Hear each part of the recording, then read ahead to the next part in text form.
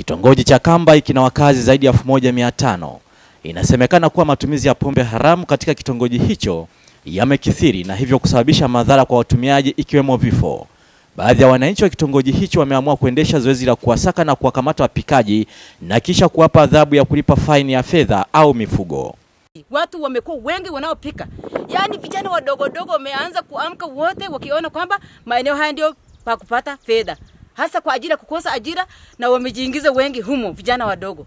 Hata wanafunzi wa shule ya msingi wanakunywa, wanaenda darasani wamelewa. Hasa wakianza kunywa sasa hivi, si ndio tunaishia tumeshakuwa wakubwa na hao ndio tuwategemea, ni tegemeo letu.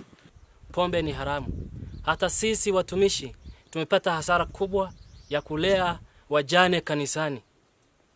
Hii ni hasara kubwa kwa mambo ya imani. Diwani wa kata Michael Baso na mwenyekiti wa kitongoji hicho cha Kamba Clement Zakaria wanasema wao kama viongozi wamekuwa wakitumia njia mbalimbali za kisheria kuadhibu wapikaji wa pombe hiyo, lakini kumekuwepo na changamoto zinazowakwamisha. Tumetuma mgambo, lakini mgambo wengi wamezamia kwenye hii kunywa gongo nao.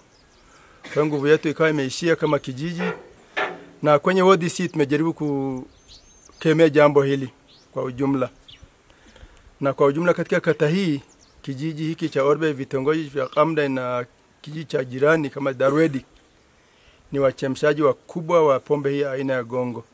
Madhara ninayopata katika kitongoji changu, wengi hawataka kulipa mchango kwa sababu ya ulevi.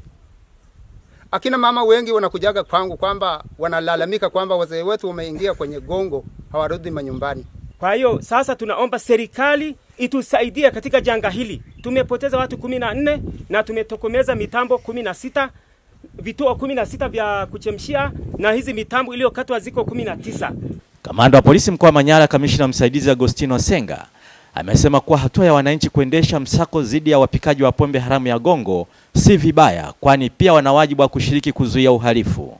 Lakini mwisho wa yote wanapofanya operation hizo wanatakiwa makosa waende kwa polisi. Sababu polisi ndio professionals, ndio taaluma hiyo, wakabidhi kwa polisi ili sheria iweze kufuata mkondo wake. Kwa hiyo kama wameamua kufanya operation hiyo kama ambavyo wenyewe wameweza kuchunguza na kwamba wanatozana faini, sijui kwa sheria zipi, lakini zoezi la kufanya operation kwa kamata wauza gongo na wanaofanya uhalifu katika maeneo yao ni jukumu lao. Matukio ya wananchi mkoani Manyara kuendesha zoezi la kuwasaka na kuwapa adhabu wapikaji wa pombe haramu ya gongo yamekuwa kifanyika maeneo mengi mkoani hapa na huleta mafanikio. Zakaria Mtigandi, Star TV, Manyara.